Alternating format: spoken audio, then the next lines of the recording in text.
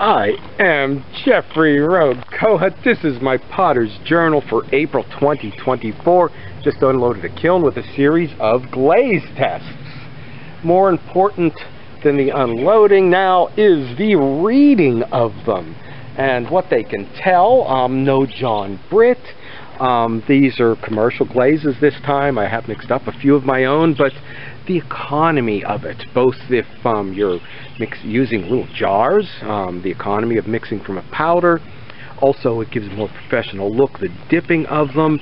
If you do mix up your own glazes, the economy of not having to stock bits of everything to stock a glaze lab.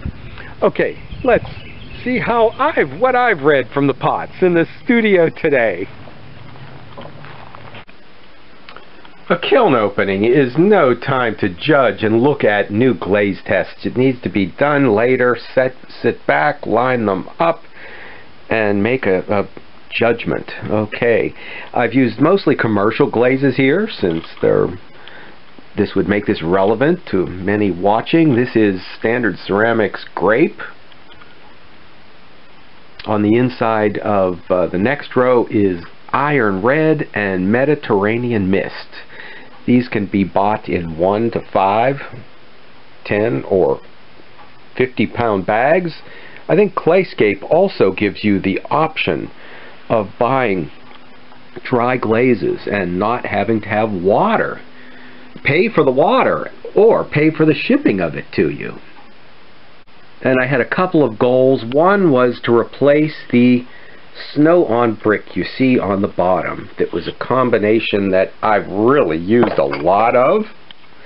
Okay, like on this jar, over the slip, and then with the darker glaze or another glaze on the inside and down. That's the way these tests are put together here. It's a very typical way of glazing. A mug, a pot, with something darker on the inside and lighter on the outside. So I need to replace something that's been discontinued. And the first thing I'm looking at is their new pink shadow here. Another goal was to find something that would mimic salt glaze. Now, not the texture that you see in this real salt glaze piece with the orange skin peel look to it. And the color can vary from the gray here to the brown that you see in the piece behind. Okay, here's a fake piece of mine. When I was doing redware years ago, somebody said, "We want blue and white like a crock." So I did do some on a redware, and here, not salt, but in a reduction kiln with just the colors of the salts. So a couple things I'm looking for in the tests. So the first thing to look at is the grape on its own. And this I've found is a good novelty. If I do all the pots in this, they're not much noticed. But if I do just the right amount, just a few, it gets noticed. The second one for the interior that I would use on mugs is the Iron Red. It's a bit thin here. It was labeled in the catalog as a runner, and I was afraid to get my shelves ruined, so I did take it very thin. The only thing though I do want to say about it is on the inside and on the bottom they seem to be a bit of pitting.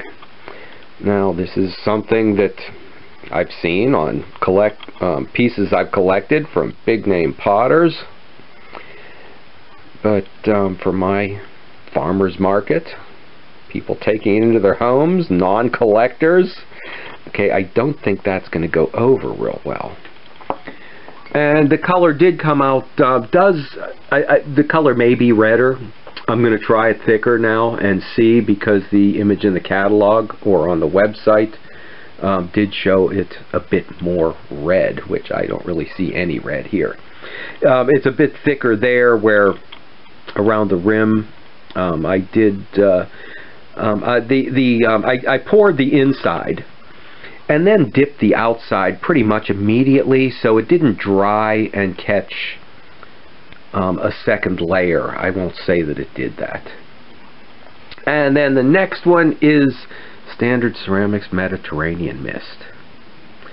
And the reason I decided to test this one out is, okay, because I am such a fan of the Mediterranean Mist that you see on the pie and on the inside and top of the jar here, on the inside of the shot, we'll say. And these are, my tests are on little pots, shot glass size little pots, because it gives, because this is the way I use them on the pots mostly, it mimics the way I'm going to use them. So whatever works for you, the way you're going to use them, the tests might need to be done in a different fashion. And these are cone 5, 6 glazes fired. Here's cone 6. I did a, how do you do a hold on a manual kiln? When it shuts off, I put it down to medium and just leave it on for another 20 minutes and then turn it off. So whether that's how you do it or not, I don't know, but that's what was done with the tests. And now the 6 on the outside. So this is the Celadon. It is, okay, not a transparent glaze.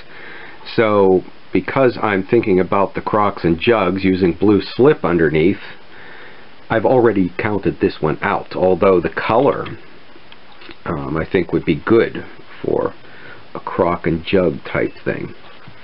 And on the inside, back to the Mediterranean Mist, I will have to do a test or a video and put the, oh, here we go, the Mediterranean Mist Challenge up to the Sea Mist, and see how it works pot after pot, and then take them to market and see which sells first.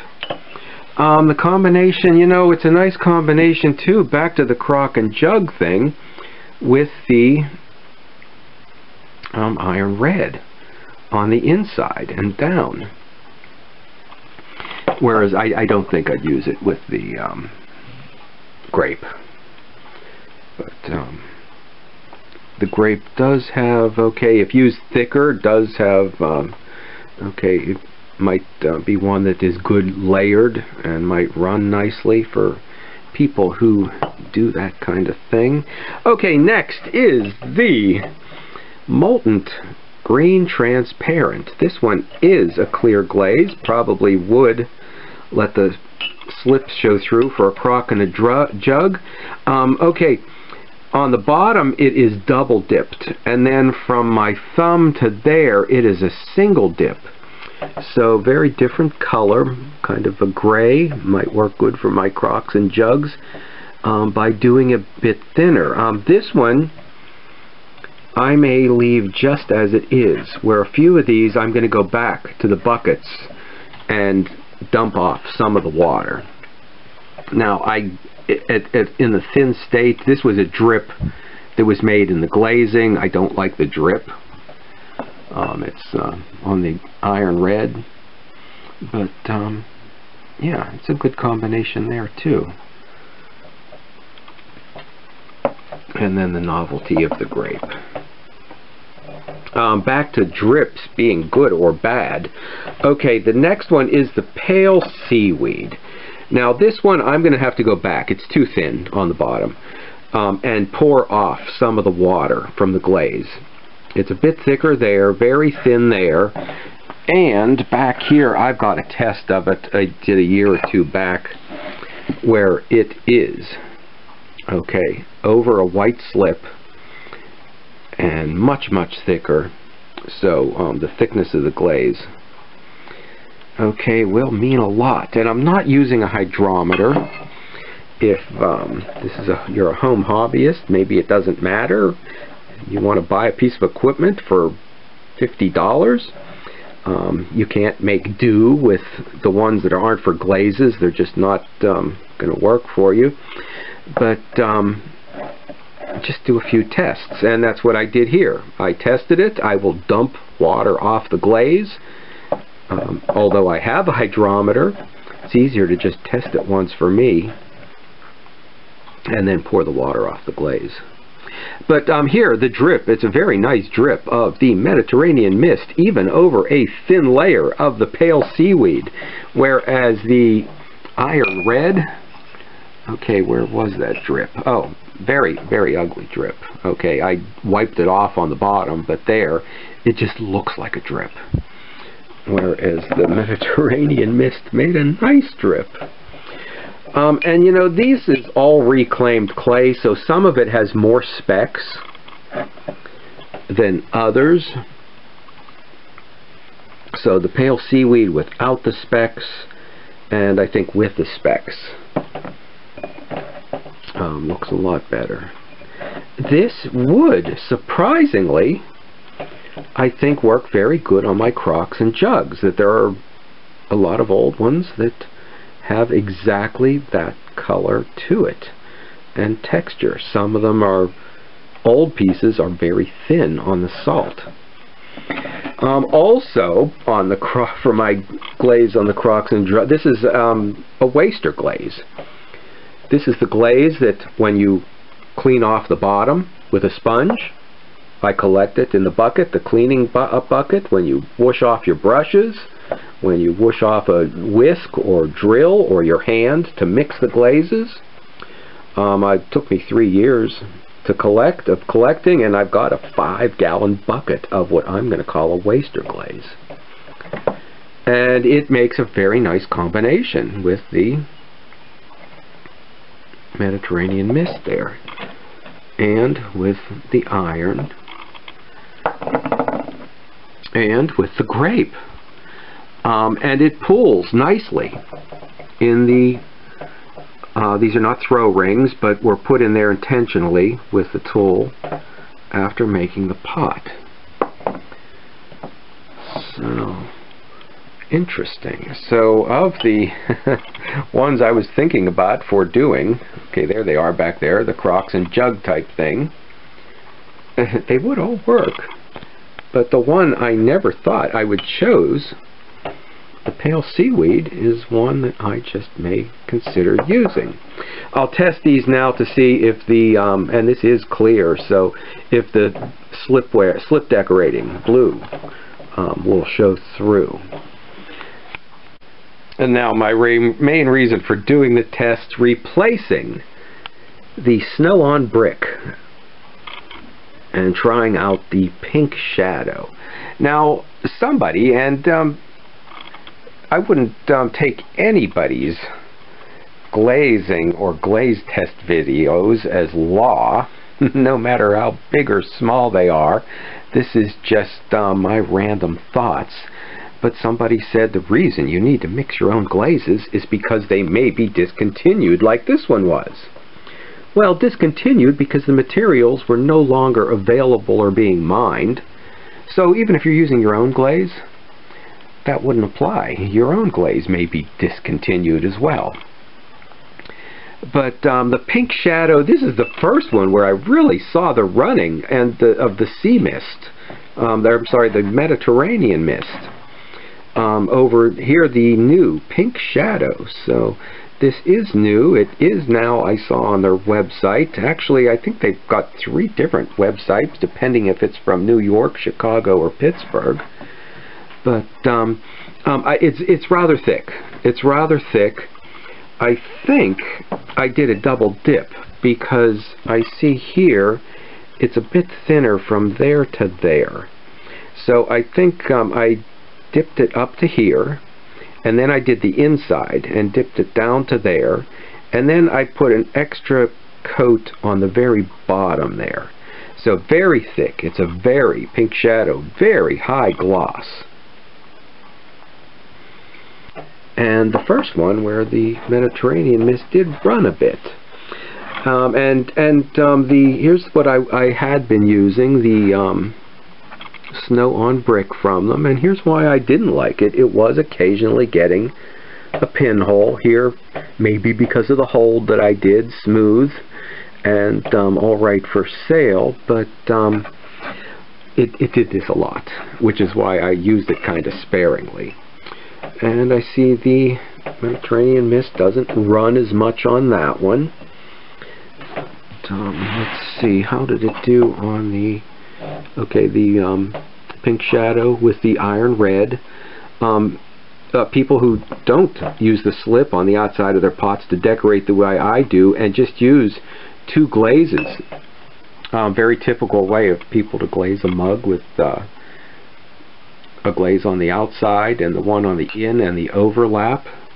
Nice combo there with the iron red. Oh, and with the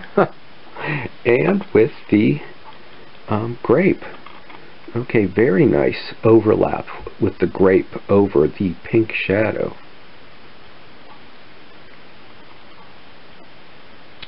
So maybe I found a glaze that I'm going to like.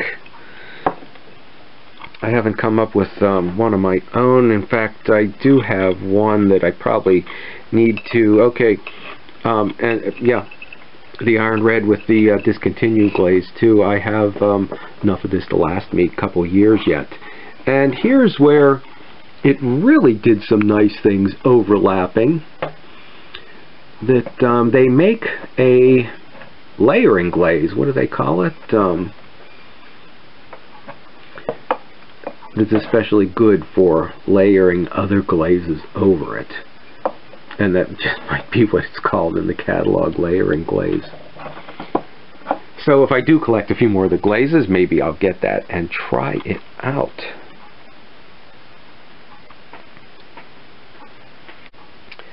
So one here I might add a little more water to, a couple I might drain some off yet. I will do all of these glazes again with the sea mist. And I will do another row of tests with one I didn't do, an oatmeal blend that I've got. Another glaze discontinued that I've blended a few others with. So we will keep at this and try it out and see how it works on some real pots. And the next test I do will be to see how they all look over a black and white slip, like I did here a few years back ago with the pale seaweed. So I will say stop back and see what's going on in the studio next week.